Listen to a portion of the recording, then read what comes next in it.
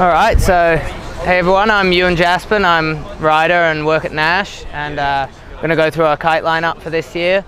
We've got an exciting new release in the Phoenix and then some great changes throughout our other kites, which I'll explain to you now.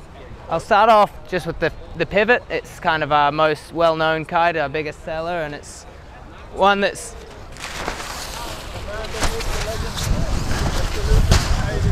it's done really well for us over the years in all aspects of kiteboarding. It started off as a wave kite. From there we developed it. Some of the riders really discovered its potential for big air and all-round freeride, and since then we've just been developing it to be more and more high performance in the big air arena while keeping its kind of really well-rounded feel. So this year what we've done, we've actually redesigned the bridle. It's gone to a 5-point bridle system on the leading edge on the front bridle. We're getting a bit windy here. So before we just had 2 points here, we had one here and one around here. Now we've spread them out a little bit and added one in the middle, which really spreads the load, and what this has really done is the high-end performance has increased dramatically. It really holds its shape and arc perfectly in all conditions from 10 knots to 40 knots. You're going to see the exact same arc in the kite, which really gives you that extra trust and feel in all conditions. Along with that, in the 12 and the 14 meter, we've made them a little higher aspect to be able to hold that grunt down a little more and have a more fun, playful kite in lighter winds. We've increased the panel count too in those kites to give the canopy a more rigid structure. And then with that, mixed with the new bridle system on those kites, the 12 and the 14 are really great. So from the Pivot, we have our new kind of jumping kite, which is the Phoenix.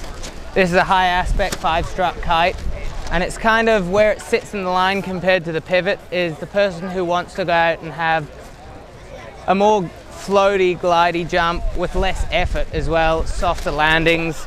If you look at the jump profile between the two kites, a Pivot would be more of a spike up and a quicker down, whereas a Phoenix is kind of a longer, glidier jump like this. And it takes a lot less skill and edge control to get those consistent jumps. You can sheet in and steer the kite up, and every time you're going to get a really predictable, great jump and a soft landing. So that's where the Phoenix comes in. It's also really impressive in the bigger sizes, which is something that we've really focused on in the last year or two, is making our 12, 14, we have a 13.5 in the Phoenix meter kites, really improved in light winds. So the big air performance and the freeride performance in those light winds has been drastically improved across the range, and that's where the Phoenix really excels, is the 12 and the 13.5. I'll grab now. So here we have the Boxer. So the Boxer is our single strut kite. It's been around for a little while now, and what we're trying to do is basically just make it the most lightweight, best light wind kite for foiling and for light wind wave riding, and then light wind twin tipping. So it comes all the way from a 2.8 meter all the way up to 16 meter. So it's got the largest size range out of any kite in our line. And the smaller ones are really specifically designed for kite foiling, and these, such as the 4, do all the kite tricks really well. They have plenty of power to get up and going.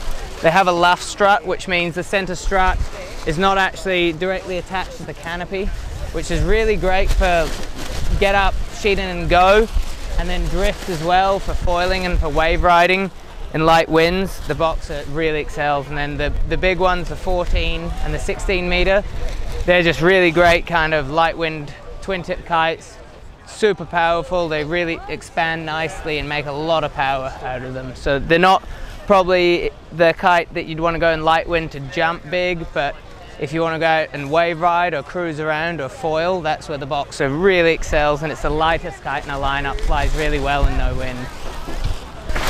All right, here we go. There you go. So, and then our other kite in the lineup is the Triad. So the Triad came out a couple of years ago kind of as the one kite for 99% of the population. We kind of brought it out as a toned down, easier to control version of the Pivot. And since then, it's kind of evolved quite a lot. And this year, it's really we've worked on its wave performance as well. So we no longer have the slash in the lineup, which means the Triad, the reason behind getting rid of the slash actually was we started tuning the Triad a bit more and started riding in the waves, and we're really enjoying its performance, and it was giving us everything that the slash did and needed to do, but also giving this beginner ease of use, sheet in and go feeling, thanks to it's also got a luff strut similar to the Boxer, which means for sheet in and go it really expands nicely. Means you can ride a smaller kite for wave riding as well and get that instant power. And this year what we've done as well, we've kind of squared the wingtips off, which give it much better drift down the line, and also load the aspect ratio a little bit so it turns faster, just to kind of tune it more towards wave riding than it was before. So that's really great now, because before people were a little confused whether to go for a pivot, whether to go for a Triad, and now this year we've kind of broadened the gap between the two, made them a little bit more distinctive. So the Triad is great if you're looking more towards the wave riding and ease of use, and the pivot is more performance, free ride all around, big air, but more performance based. So yeah, that pretty much wraps up our kite lineup, and yeah, hope you guys are stoked with it. We've got kind of something for everything, and yeah, hope you guys enjoyed. Thank you.